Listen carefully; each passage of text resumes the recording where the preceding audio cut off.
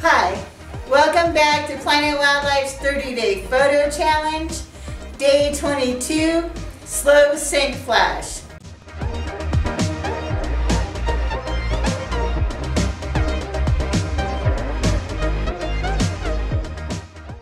Day 22, Slow Sync Flash.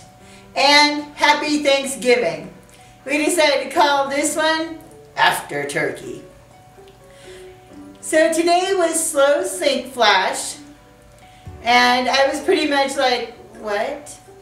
I had to do a lot of research on this. I had no concept of what it was, or once I found out what it was, how exactly would I go about doing such a thing? After like an hour on Google, camera manual in hand, I was ready to give this a try. I learned that you can only do this on S or manual. I think you can do anything on manual. I set the camera on S and I found a little button on the side where you can turn the flash on and off.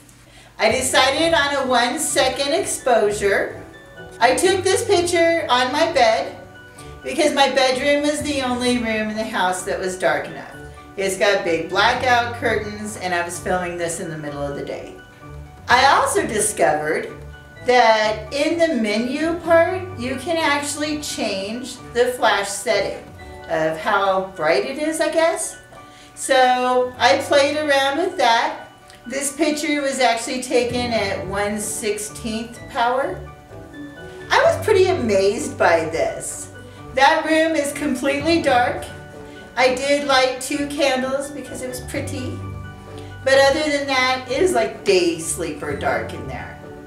But instead of it being a hard flash in a dark room, it actually lit up the entire room.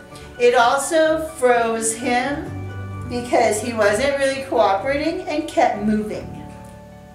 Post. Today was really a learning day. I learned a bunch of new tricks with the camera, and so I maybe got a little excited in post. I was playing around with it, and I noticed looking at it that my comforter looks blue, and it's actually white.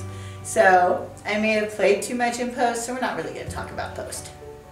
Come back tomorrow for day 23, when once again we're off the reservation. We're going to be doing a mirror hidden camera, which I think is actually the day 30 challenge. I'm really looking forward to that. I think it's going to be really fun. See you then. Bye. Thanks for watching along.